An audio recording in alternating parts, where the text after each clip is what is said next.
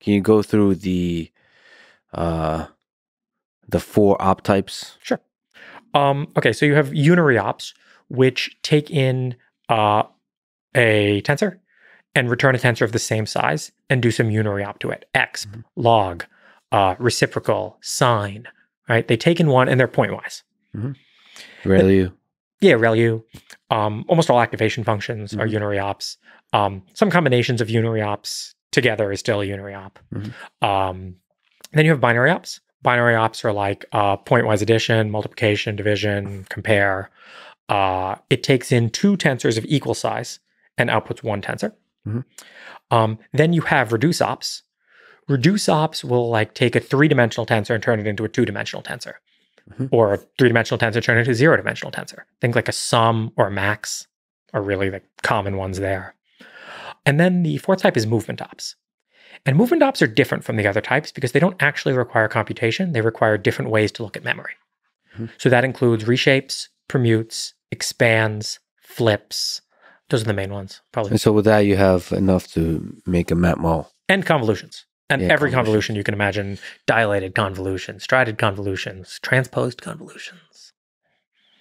You write on GitHub about laziness, showing a matmul, matrix multiplication. See how despite the style, it is fused into one kernel with the power of laziness. Can you elaborate on this power of laziness? Sure. So if you type in PyTorch A times B plus C, what this is going to do is it's going to first multiply A and B, and store that result into memory.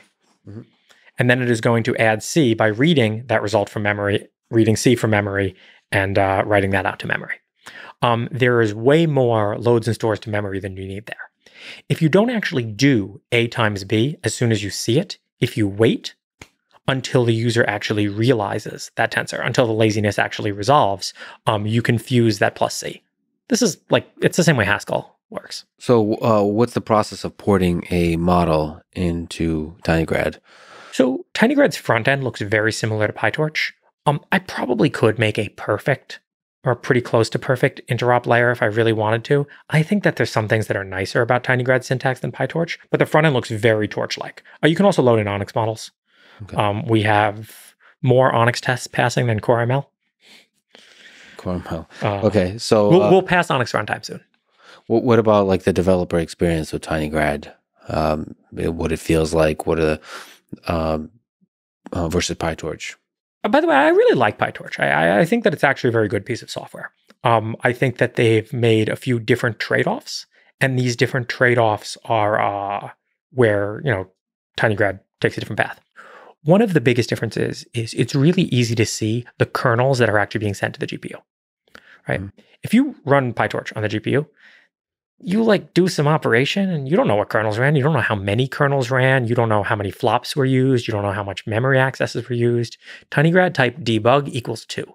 And it will show you in this beautiful style every kernel that's run. How many flops and how many bytes. So can you just linger on what problem tinygrad solves? Tinygrad solves the problem of porting new ML accelerators quickly.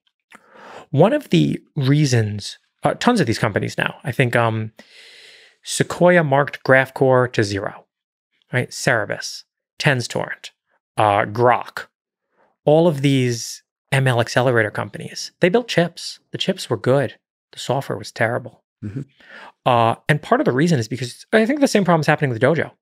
It's really, really hard to write a PyTorch port because you have to write 250 kernels and you have to tune them all for performance.